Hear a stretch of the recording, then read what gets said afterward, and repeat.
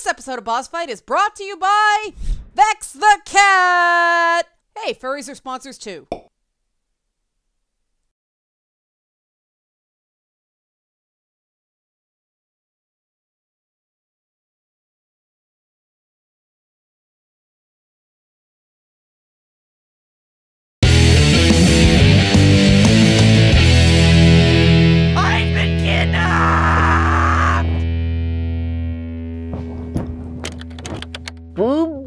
Bezlieb? Oh, that's much better. No! Drinky poos!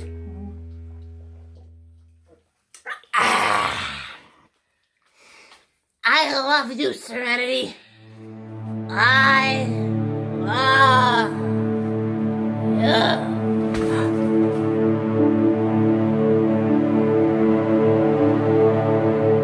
Whoa, where am I? You're in the sparkle. Oh, that sounds exciting. What is it? The sparkle is the place all happiness and hope comes from. Without sparkle, life is dull, boring, and depressing. Well, this sounds like a lovely place. Why am I here? Because it's time, Princess Sparkle Muffin. Your life of isolation and captivity has been draining your sparkle. It's time for you to become who you were meant to be. Hooray! Who is that? Do you remember your nursemaid? Nanny Netherwax? I'm supposed to be her? No, you're supposed to remember what she told you. Well, she used to tell me stories, using some words my parents said I should never say in public. Yes, and what were those stories about? Those were the words my parents told me never to repeat in public. We like our own privates, you can tell us. Ooh, okay. Well, they were stories about staying true to yourself, even if no one understood. Even if they thought you weren't as good as you should be, or too good, or not as evil as you should be, or too evil. Oh, and she gave me this ring. The Sparkle Gem! You make that sound very important, but I don't get it. The Sparkle Gem is a direct connection to the sparkle. It's probably what brought you here. I thought I was just really buzzed. Is that why I didn't go splat when I fell out the window too? Yes, Sparkle Gems protect their wielder from harm, but they also attract the forces of evil who covet their power. Wait, is that why I always get captured? Probably. You mean I'm not just a damsel in distress? She begins to understand.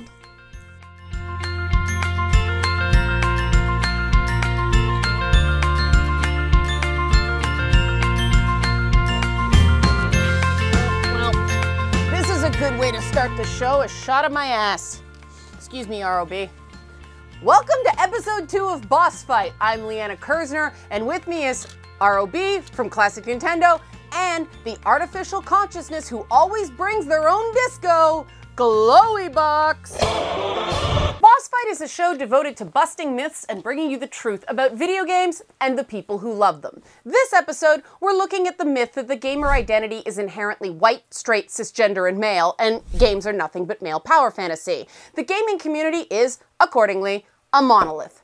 The gamer identity is inherently male. You hear that a lot, but anyone who tells you this is lying.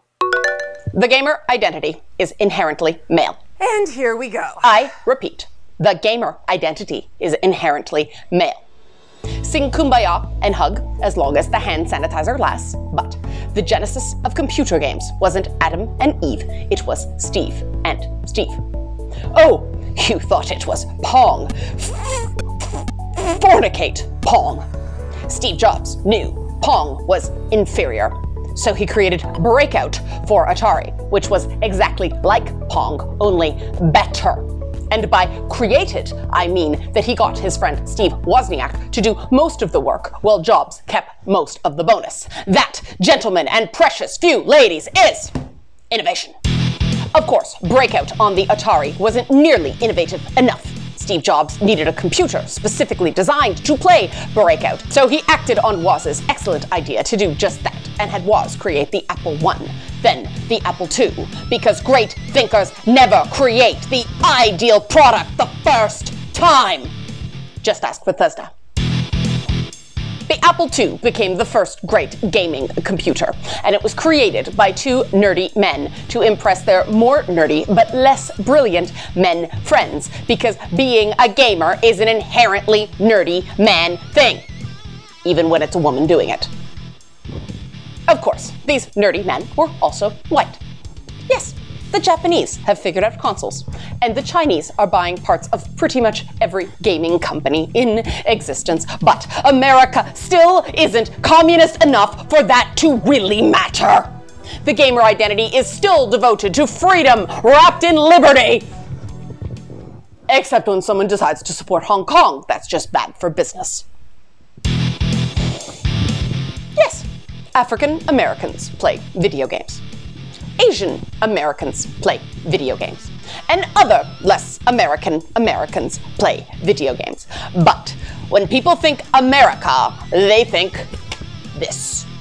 Dead presidents, people, and until someone puts Barack Obama's face on money, those dead presidents are all white, male, cisgendered, and decent enough to keep any secret Uranus tendencies out of the public eye.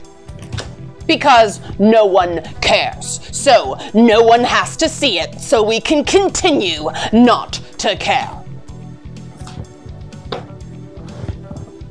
Folks, everyone aspires to be the faces on money, and the faces on real money, American money, are white, publicly straight, cisgendered men. I know this isn't politically correct, but get woke, go broke, people. Business doesn't care about your feelings. No matter what color, gender, or deviant sexual freak you are, you can embrace white male privilege through video games. So, Eclectic Widgets is disrupting the culture war with a hybrid first-person shooter, third-person action game that shows breasts are just misplaced testicles. Angel Protocol. But first, we're going to run a bunch of commercials for the people paying for this presentation. Whoop like a bunch of trained simians and put on a good show. That's what you're here for. Well, this looks slightly more promising than mind control spores, but Nice still hasn't really thought this one out. While it's true that lots of white men play video games, that's not the same as saying the gamer identity is inherently white, straight, cisgender, or anything other than a person who is a video game enthusiast. Saying that any identity based on something you do is connected to something you are is, as the people who usually complain about this stuff say, problematic. Let me give you some examples. Doctor. Traditionally male role, but not inherently male role. Firefighter, same thing. Now let's flip it around. Nurse, kindergarten teacher, secretary. None of these jobs is inherently connected to a gender, but the gendered associations make it harder for people who don't fit the traditional assumptions. Now, some roles are inherently male. Father, uncle, brother, just like mother, aunt, and sister are female. Parent, relative, and sibling are gender-neutral terms. No one remotely sane complains about these inherently gendered roles. The reasonable complaints start when identities like doctor, CEO, president, athlete, and soldier are seen as things only men or white people or any other specific kind of person can do. Just because these roles were traditionally held by men, in some cases white men, that doesn't mean they're inherently male. Stereotypes only have power if they're given power, and they're only given power if people believe them. Because the gamer identity is assumed to be male, games about heroism are often confused for male power fantasy, and they're not the same thing. Oh, the show's starting again. I'm Anne Reardon, Chief Common Sense Officer at Eclectic Widget Games, and this is your first look at Angel Protocol. And by look, I mean this single image, because all you consumers voted with your dollars and bought Mass Effect Andromeda and Anthem with next to no pre-launch footage available. You clearly know best.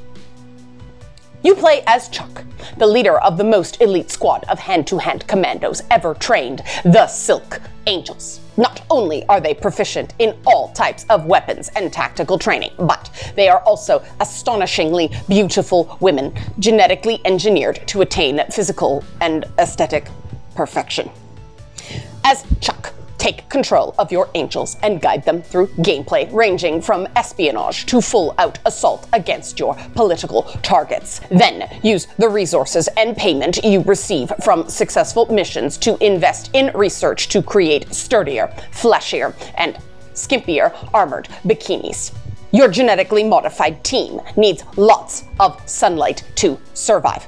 So make sure you design combat armor that meets their needs. Spend quality time in between missions with your angels by the pool.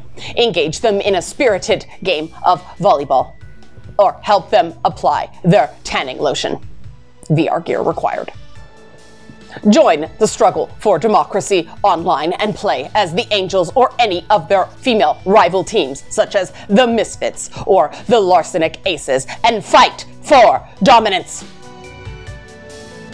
Now stay tuned through yet another sponsor break for more details, including the female playable characters you can thoroughly oculate within the game.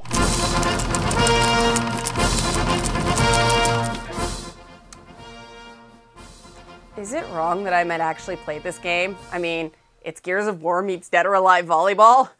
Obviously, I'm not the target demographic though, because this game clearly buys into the idea that the bulk of gamers are white straight dudes. But the question we're looking at here isn't whether AAA gamers are predominantly chucks, but whether the gamer identity is inherently white, straight, cisgender, and male. My God, that's tiring to say. That needs an acronym. These games are gems when you are WSCM. These games are gems when you are WSCM. These games are made for you, no matter what you do, 'cause you're a white heterosis dude. Well, that just happened. But why does any of this matter? Well, if the gamer identity is inherently WSCM, then it doesn't matter if people who don't fit that description feel welcome.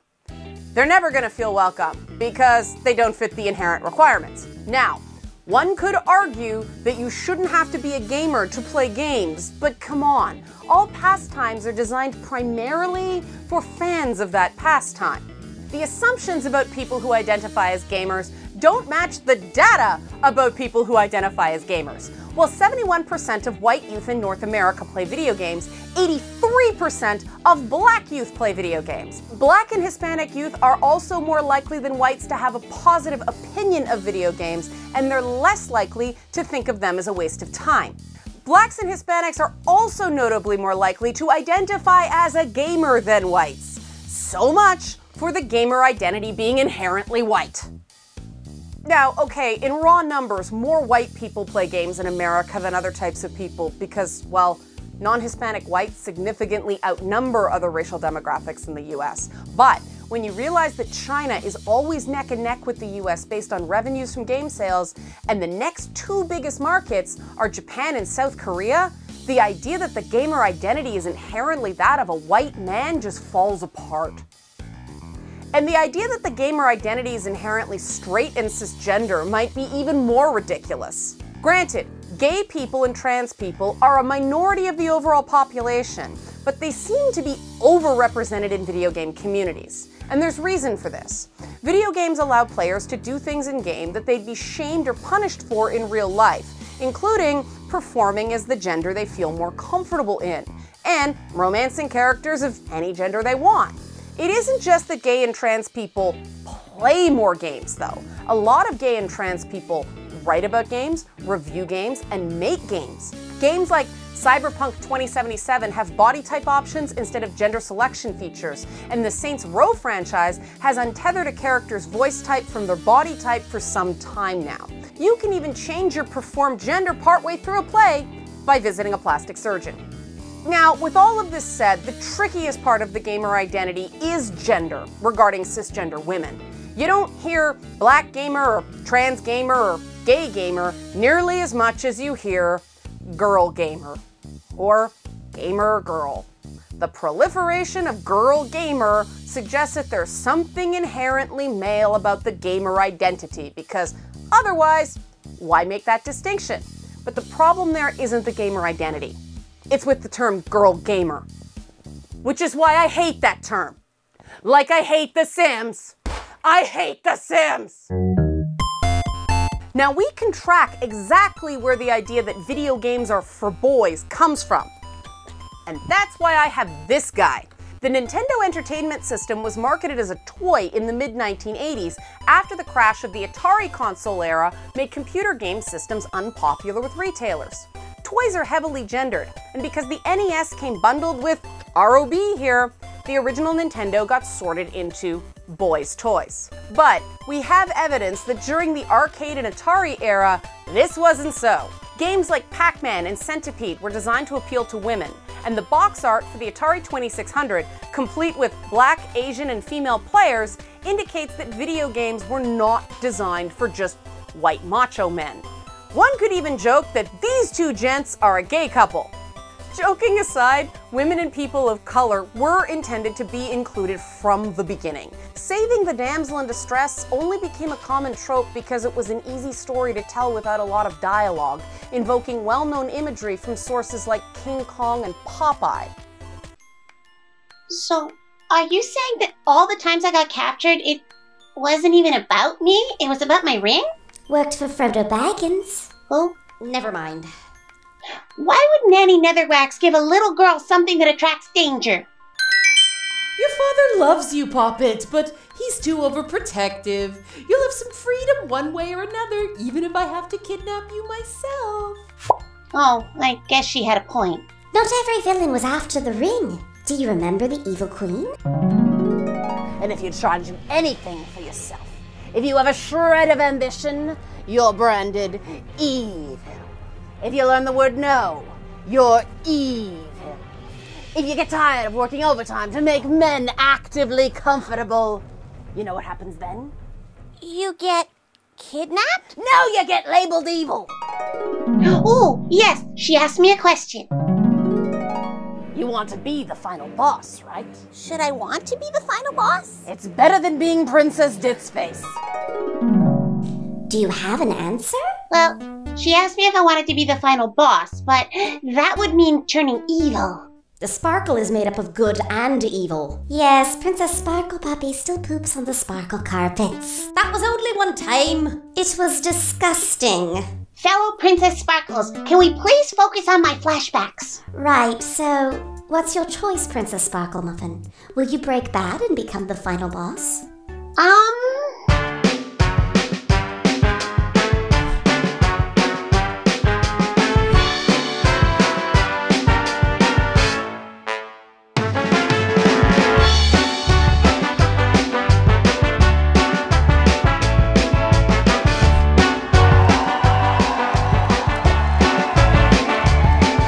No, I don't want to be the final boss. I want to be the playable character, a champion, a hero. Hooray! But I don't know how.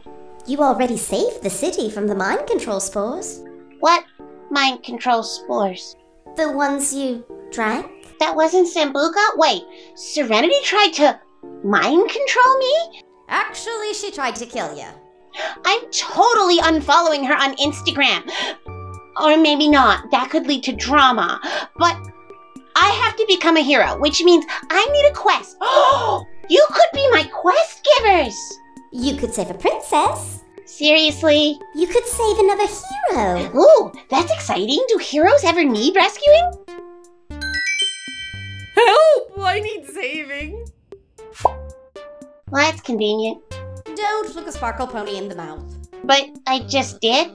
This is getting sparkle silly. Time to wake up.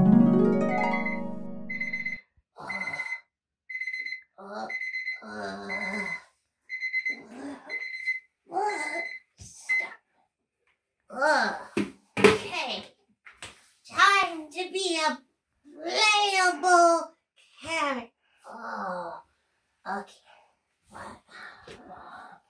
Okay. Female playable character. Okay. Don't be a damsel. I can't help that. Don't be a Miss Male character. What does that even mean? Don't be background decoration. This isn't helpful at all. All it's telling me is what not to do. My parents can do that. I need guidance. New female heroes. Stitch.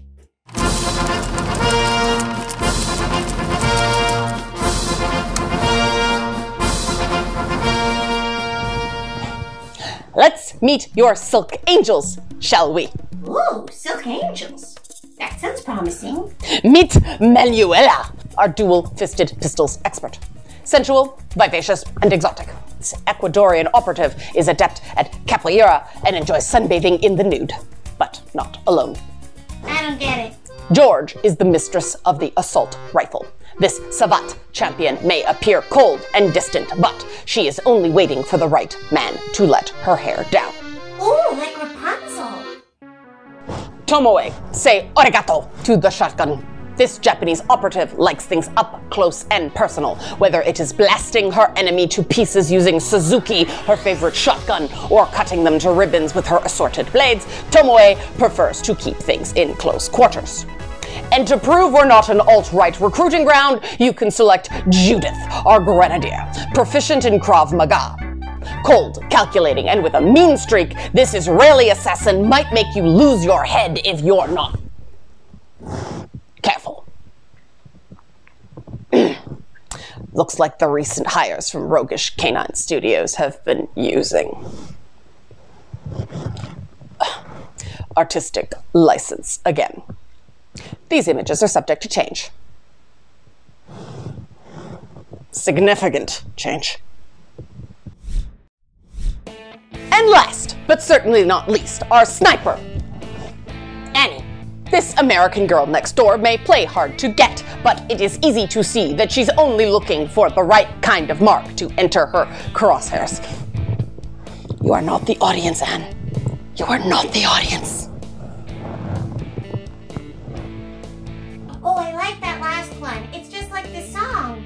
The gun will come out to headshot. Bet your last loot box I'll make that headshot. We'll have fun. Just thinking about those headshots. It's the best way to win quick, those headshots. One and done. What? The headshots, What does that sound? the headshots, I'll That make voice? them. Those headshots, Is that they're only one Show aim tunes? away. Can all of you hear me? Yes, we can hear you. How did you get on this line? Oh no, I failed my stealth check. What? No! Don't go! I love show tunes. Well, I think we found Anne Reardon's Achilles heel. This could prove useful. Where's the teleprompter? Now, many shameless sales presentations neglect to tell you what their games will cost. Well, since we're all men here, or wish we were, we're going to be totally straight and cisgendered with you. The game will sell at a starting price of $60 US. There will be a seasonal pass for the first 6 months that will elevate the price of the bundle to $100 of real US money. There will be a special edition that will be issued featuring statuettes of each of the 5 angels. The privilege to play online will also have a cost of $6.66 American weekly on our company's store. After the first 6 months, new DLC will be released almost monthly for the next 6 months, featuring 6 new teammates: Malpin, Catalina, Astrid, Lola, Grace, and Katie. The sad thing is, this isn't the worst game ever conceived. It's just very stuck in the mid-2000s, as are most people's opinions of who plays video games. Fortunately, despite the belief that the gamer identity is inherently white, polling of Black and Hispanic gamers shows that they don't have huge issues with how characters of different races are portrayed. Asian American gamers, on the other hand, seem to strongly disagree. And it's true that Asian Americans tend to get left out of the discussions of representation, possibly because they're considered by so-called anti-racism advocates to be privileged minorities. Furthermore, the Asian American experience tends to get dwarfed in video games by the Asian experience, and obviously this is not the same thing. Meanwhile, South Asians were stuck with Dalzim from Street Fighter as their only representation for years. It's getting a bit better now with characters like Parvati from The Outer Worlds and Symmetra from Overwatch, but still, South Asians are 25% of the world's population, and you wouldn't know that to look at most video games. The ongoing lack of true diversity in video game characters hinges on a two-pronged, major flawed assumption. The first prong is that the majority of people who play video games are WSCMs, and the other is that WSCMs don't want to play as anything but a WSCM, or occasionally a Black or Hispanic guy in the military or in a gang. To clarify, that means that game companies believe that their players are a bunch of insecure, sexist, racist, and homophobes who can't handle fantasy that differs from their own real-life experiences. Which, yeah, if you read the games press, that seems to be exactly what gaming's brain trust thinks about people who play games. Again, the data just doesn't back that up.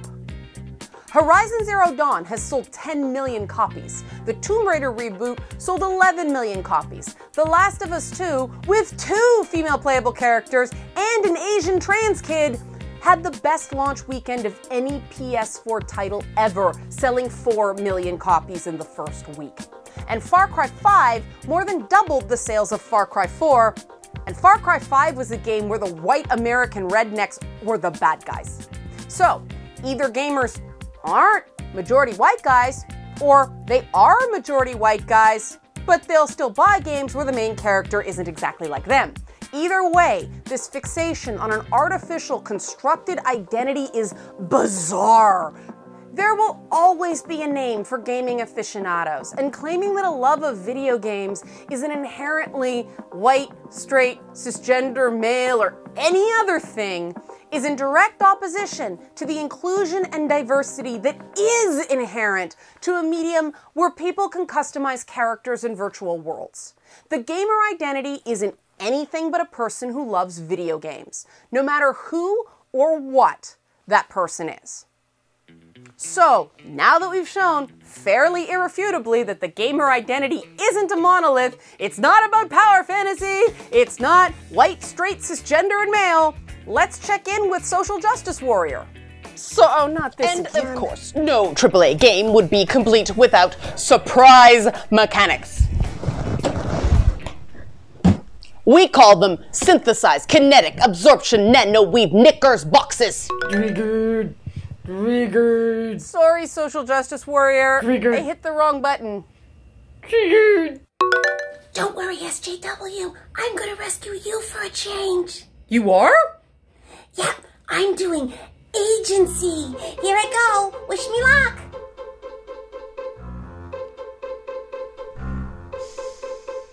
I'm tired of being captured just because that's my role. I've set off to become my own one-up. Hi, everyone. I'm Princess Sparkle Muffin, and this is my female playable character song. You can sing along if you want. The words are right there. We tracked this stream to this nice location so that I can rescue my friend.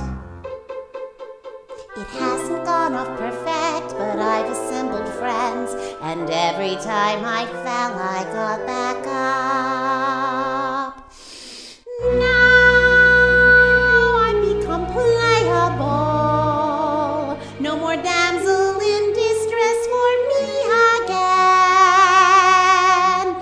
Now I'll be my own story's hero. Maybe this time I will rescue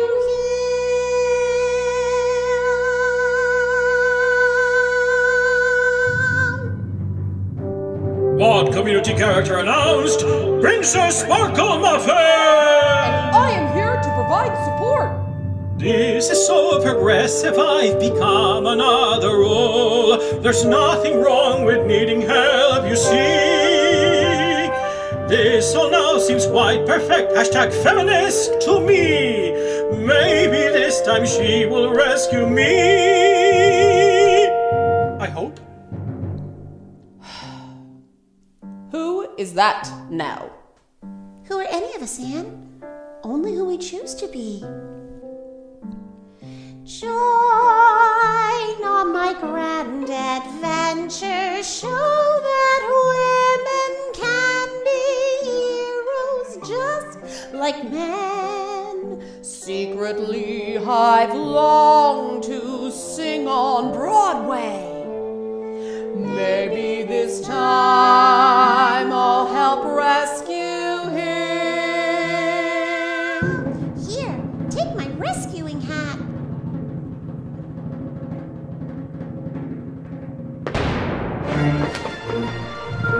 Well, hello, Eddie.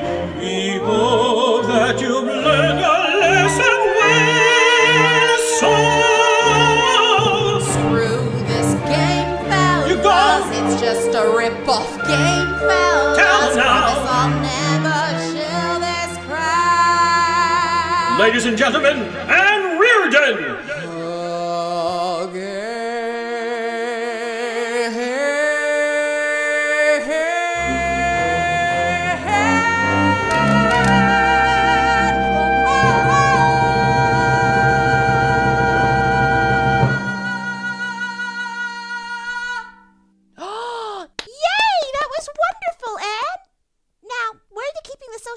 Warrior. Oh, I don't have him. He's being held at the secret nice lab. And where is that? It's a secret. Anne Reardon, you have failed in your nice mission. You were defeated by a singing simpleton who needed her own backstory explained to her by a couple of furries. You are terminated. Terminate me? With what? Placeholder weapons we stole from other games because we put this demo together in 2 weeks? I quit! I don't even think the players think this story or characters are good. They play games for the gameplay! Oh snap! Truth bomb! Oh. Oh. Oh, poop emoji. She left with my rescuing hat. Oh, what'll it hurt to look? Oh.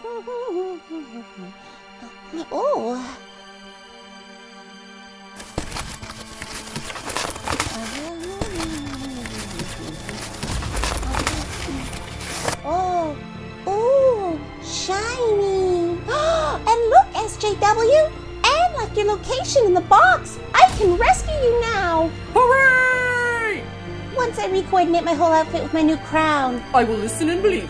And another nice boss bites the dust, rather musically this time, as does another myth about video games. If you like this series, consider supporting me on Patreon, or drop a one-time donation on PayPal to funetworktv@gmail.com, or you can buy Boss Fight merchandise at funetwork.tv. Next episode, we'll look at the myth games cause or encourage violence, sexism, and other dangerous or antisocial behaviors. Until then, remember that anyone can be a gamer. So, I'm Leanna Kersner. Don't hate the player, just play games.